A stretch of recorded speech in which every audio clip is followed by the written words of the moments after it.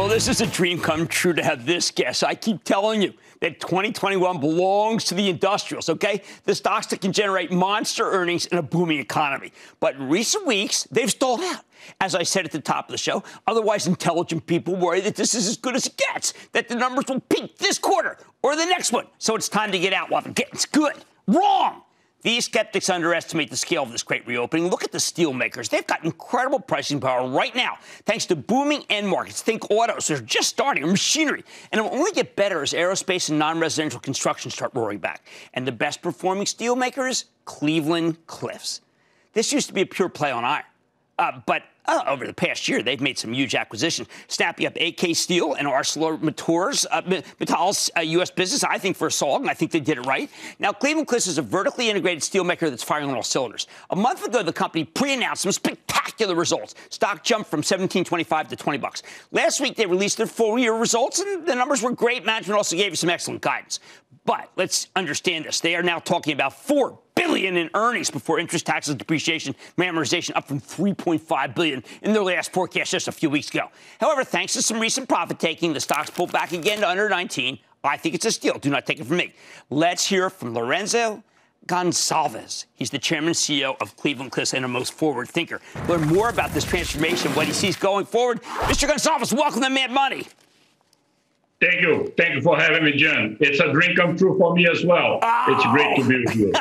Well, it's great. Let's start out. There's an outfit across the street from you in Cleveland, which, by the way, was the capital of everything when John Rockefeller started, right?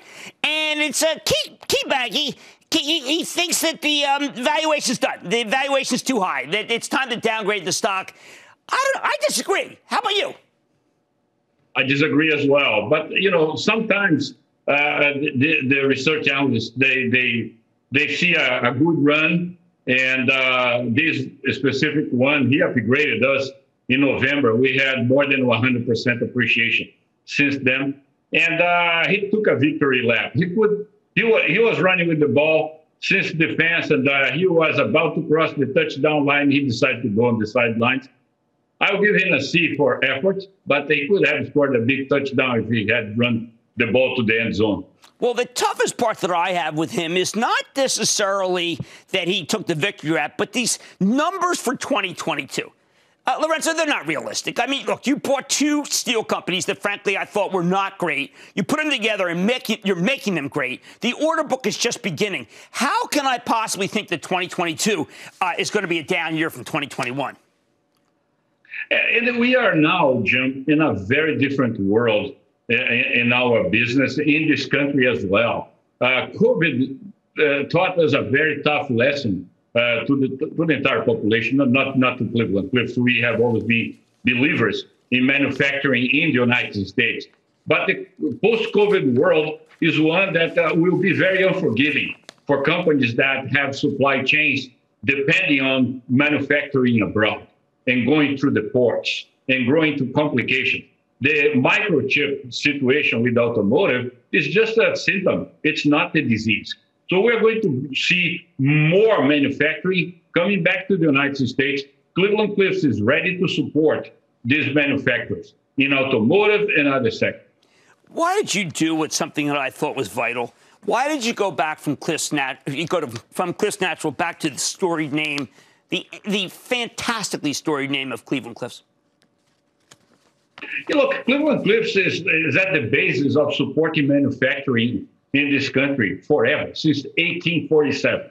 And when I took over the company through a hostile takeover in 2014, the one thing that was bothering me the most was the fact that the previous regime had changed the company name.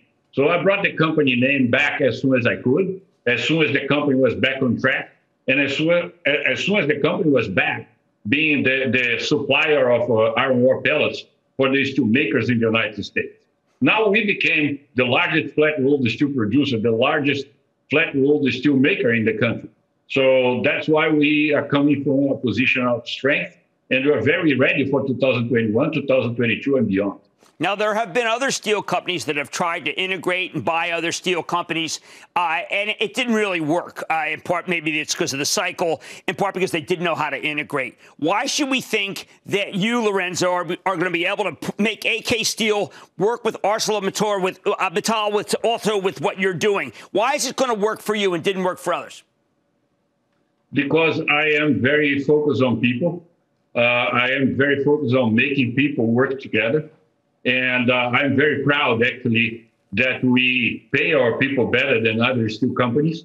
I'm very proud that we generate 25,000 very good paying jobs, vast majority union jobs. I prefer to pay my people a little better than have to keep hiring rookies and keep training people. I don't feel like people are just numbers, and they understand that. So AK Steel was integrated extremely easily through a very complicated year. That was 2020. And we are doing the same thing with ArcelorMittal USA in 2021, which is actually a lot easier now that things are starting to be a lot more actionable than in 2020. So people, that's the difference. Okay, that is a very big change. I know the labor problems, the strife at AK, that's over from what you were doing. Now, one last thing, the infrastructure bill. Definitely needed, as we know. You would play a role? A big one. We are big producers of plate. We are big producers of flat rolled, as you know, and we are ready to support all the initiatives. We also believe that at this point in time, there is nothing that could preclude us to continue to grow this business here in the United States organically, in an environmentally friendly fashion. We are the most environmentally compliant and friendly steel producing country in the entire world. So producing steel in the United States in companies like Cleveland-Cliffs or Nucor, it's great for the environment. And we need to do more of that and less in China polluting the world. Yes, we're 2%. They're more than 60%. People treat them as if they're some developing country that they get an excuse to do it. You and I both know that's not right. All right. All right. That's Lorenzo Gonçalves, and he is the chairman and CEO of a very undervalued, 4 times earning company, and that's because people think it's peaked. I disagree. Mad Money's back after the break. Could the future of retail be rural? Cramer's digging into a stock up over 80% in the past year and plowing through earnings with the CEO of Tractor Supply. Next. Don't miss a second of Mad Money. Follow @Jim Cramer on Twitter. Have a question? Tweet Cramer. #MadTweets. Send Jim an email to madmoney@cnbc.com or give us a call at 1-800-743-CNBC. Miss something? Head to madmoney.cnbc.com.